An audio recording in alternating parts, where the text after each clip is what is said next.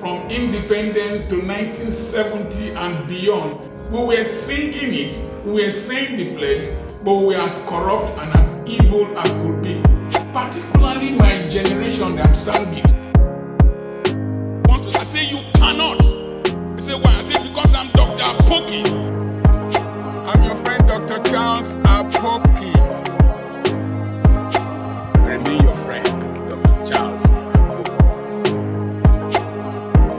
I am your friend, Dr. Charles Apoki. Every nation is a reflection of the thought processes of the people. Every man is a reflection of his thoughts. As a man thinks in his heart, so he is. African nations are a reflection of the collective thoughts of the people.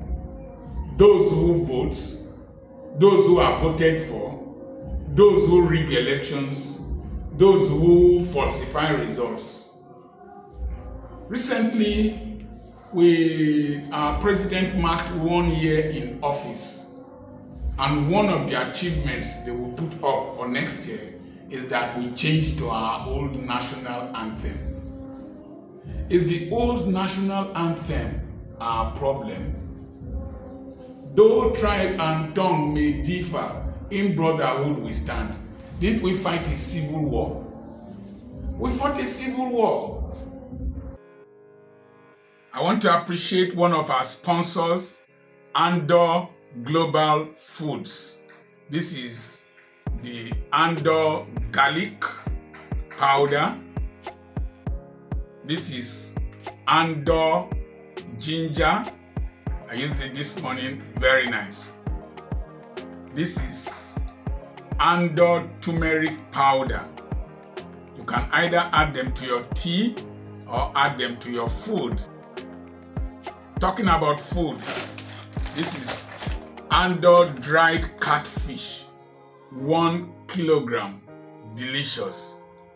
You can see their phone numbers and their contacts beneath the video. Patronize Anthem Global Foods, NAFDAC registered.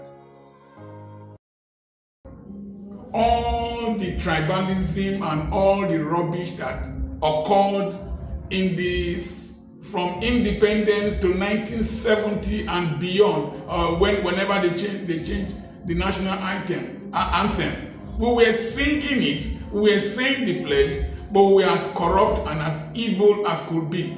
Particularly my generation that sang it. Most of those who reverted to the old national anthem are my wicked generation. Changing national anthem without changing the mindset of the people will not make any change. And I encourage you Nigerians, please, let's start holding our leadership to order. As the debate was on, people just allowed them to walk through with that debate. National anthem is not our problem. Hunger is our problem. Homelessness is our problem. Excessive taxation is our problem. Insecurity is our problem. The people who are even invading this country as bandits are not Nigerians.